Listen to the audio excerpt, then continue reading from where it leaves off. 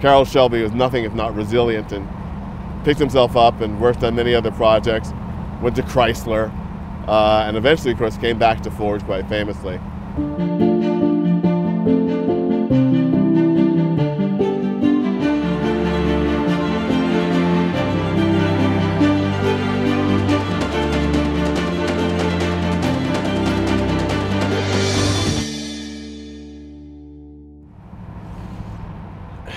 Evolution.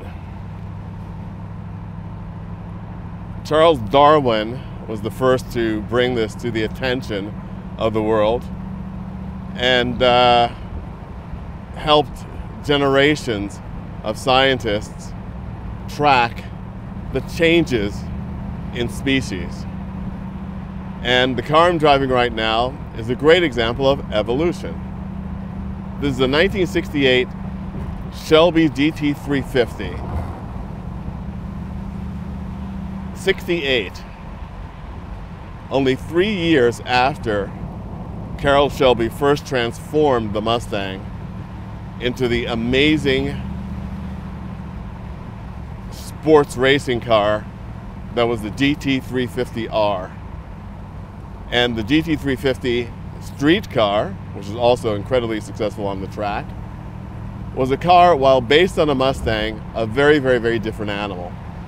Anyone who's had the incredible good fortune to drive one, as I have, and is a Mustang fan, as I am, is never less than amazed at what Shelby's crew did to the Mustang to make it such an incredible sports racing car with great speed, incredible handling, wonderful balance, everything you want in a car like that. Now, what typically happens, of course, is that success breeds change. And you always want to have as wide a market for your car as you possibly can. And a wider market demands things that are a little less austere. A few compromises have to come in. And you get some great benefits as well. 68 was the first time you could enjoy a Shelby Mustang as a convertible, like this car. It's a rare car, only about 400 of these were made. And for this year, 68, you could also have Shelbys in two flavors, the small block and the big block, much like the Cobra. And this is a small block. For 68, the 289 was gone, and in its place, the new 302. And the 302 actually seemed to be a slightly backward step. It had less horsepower than the 289, but it delivered power in a very different way. A specially designed head gave much better lower end response, which again is something that people who drive the cars in the street really want. The second thing is, which is quite interesting, is the Shelby-ness of this convertible, because high-performance convertibles are generally a great compromise. What you get in terms of a slight weight saving, although this car is a power top, so the weight saving is somewhat reduced, and the great atmosphere of the world around you, you lose in torsional stiffness in the body. And I have to say that Shelby did a great job in this car because there is no cowl shake. The car feels absolutely rock solid, not a squeak, not a rattle. And this is also very interesting because 68 was the first year that the Shelby cars were not modified by Shelby American in California, but modified in Michigan instead. So Ford is bringing the entire project a little closer to home. And one of the great surprises about driving this car is its refinement. You don't think of Shelby GT350 and refinement in the same sentence. But this is a car that feels much like the modern Mustangs. Obviously, suspension and tires and all of that notwithstanding. It's very interesting because it is an indication of where high-performance Mustangs would go. Now, the power is still there.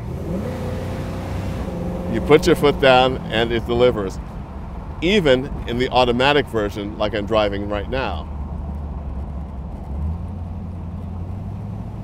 It's also interesting, this particular example, Carroll Shelby was terrific at handing out his autograph at Shelby events and meets.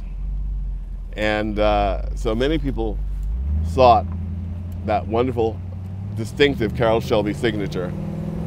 This car has no fewer than 3 Carroll Shelby autographs on the sun visor, on the dashboard, and on the top boot.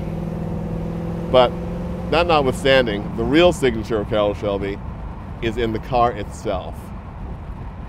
And this is one of those cars that surprises. You think it's going to be one thing, and it proves to be quite another.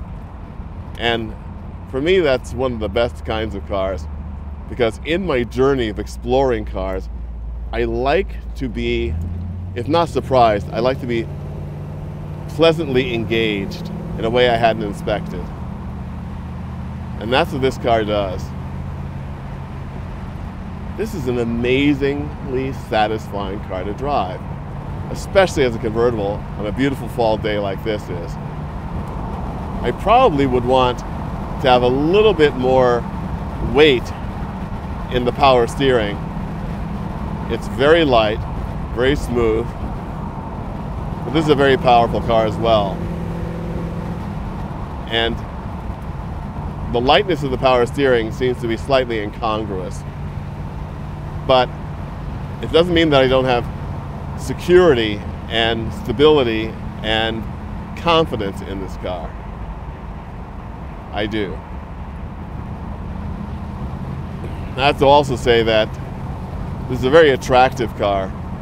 This beautiful light metallic green with the white stripes is absolutely beautiful, and it softens the very aggressive styling that the car has, especially at the nose.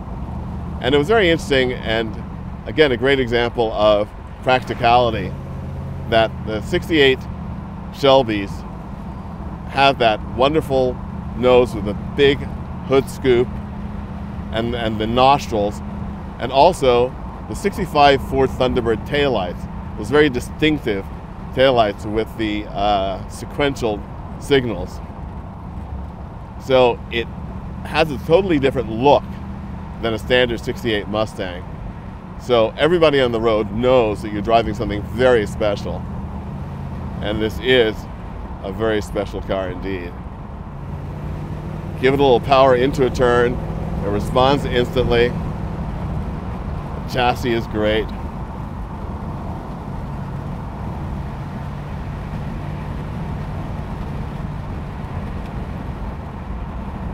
Great brakes as well.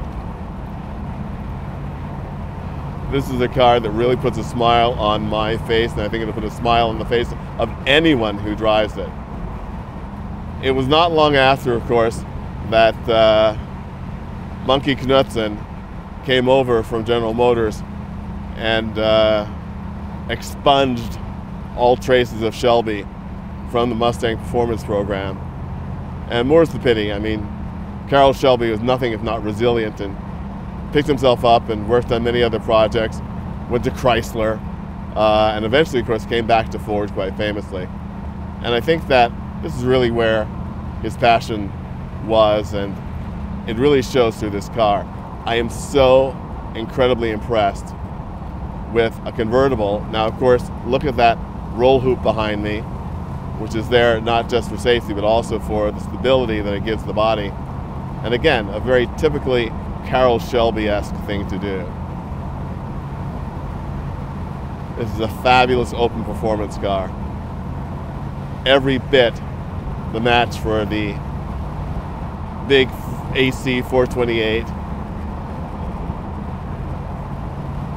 What the Triumph Stag could have been. Is an amazing car, and I love it.